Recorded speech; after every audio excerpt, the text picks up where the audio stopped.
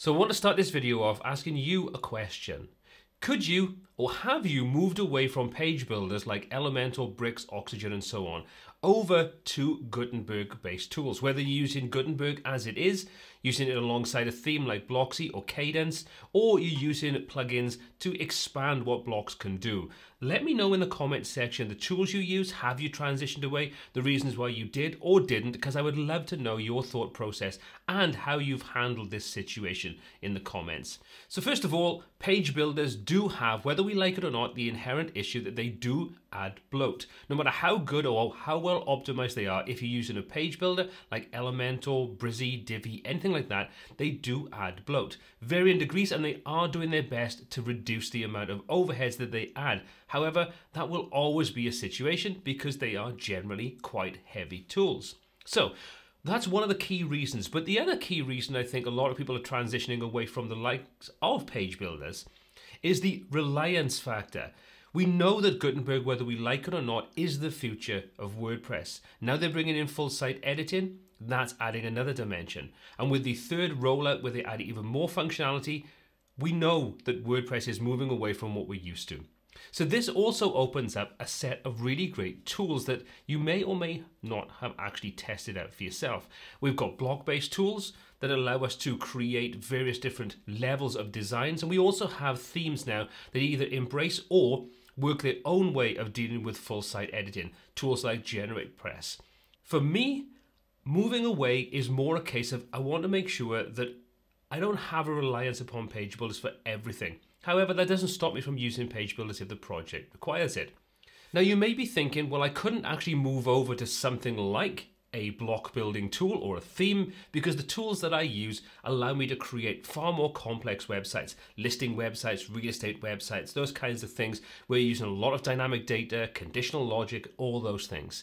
Well, you may want to take a look at some of the tools that are actually coming out for Gutenberg, because I think you may be surprised how far you can go with that and still get most of that, if not all of that, done. For example, if we take a look at a tool like Quickly, that has not only Advanced Custom Fields Pro integrated into it and a license included in it, it really is built around making dynamic data and dynamic content an integral part of that whole platform.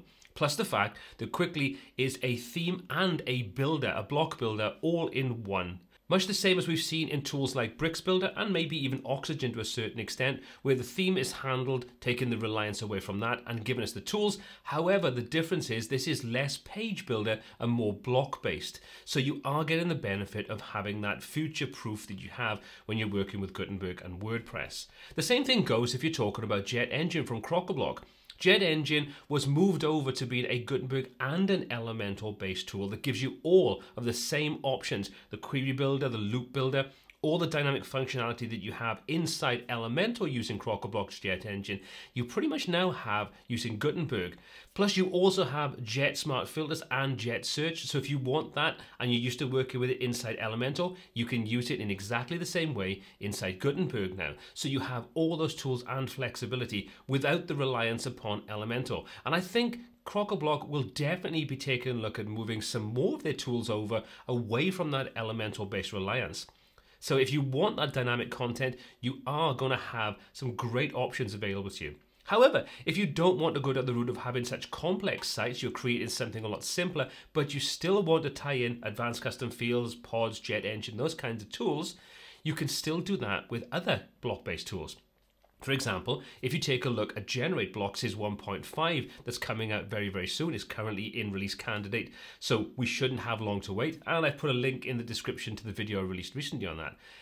That's now going to have a built-in loop builder that enhances how you can create design and layout. It's got a query builder inside it. It's got the ability then to design every aspect of your loop using Generate Blocks alongside GeneratePress or any other theme that you want to use. So we have that integrated in. And when you consider that Elementor Pro still does not have a loop builder, you have to rely upon third-party tools, that opens up more options for you if you are moving away from a tool like Elementor, and you do cut down on the overheads. And Generate Blocks and Generate Press work very, very well together. However, if you have simpler projects and you want to cut down on your overhead of tools that you're using, you may want to take a look at a theme like Blocksy Pro, because that has the ability to create custom post types, automatically have those inserted into the customizer as part of WordPress, and alongside that you can integrate dynamic content into it, you can employ filtering, all those kinds of tools.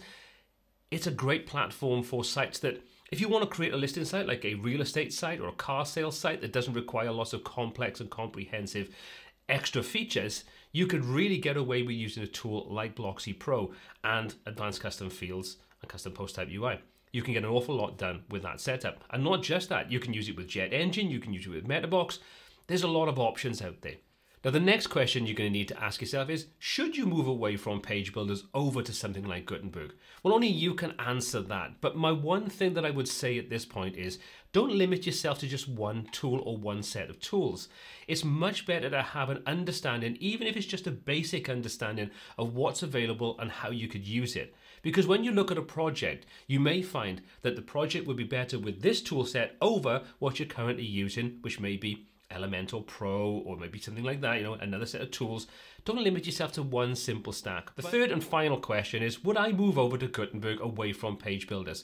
Well, the simple answer is I pretty much already have in a lot of use cases. For my own sites, I'm actually using Blocksy Pro alongside some other tools.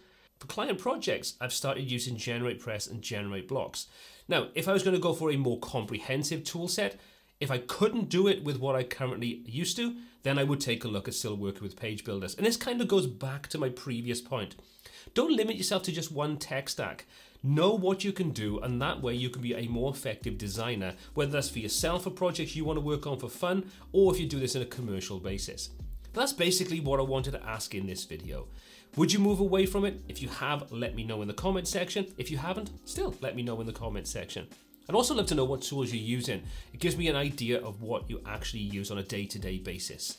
But as always, all applicable links are in the description. My name is Paul C. This is WPTuts, and until next time, take care.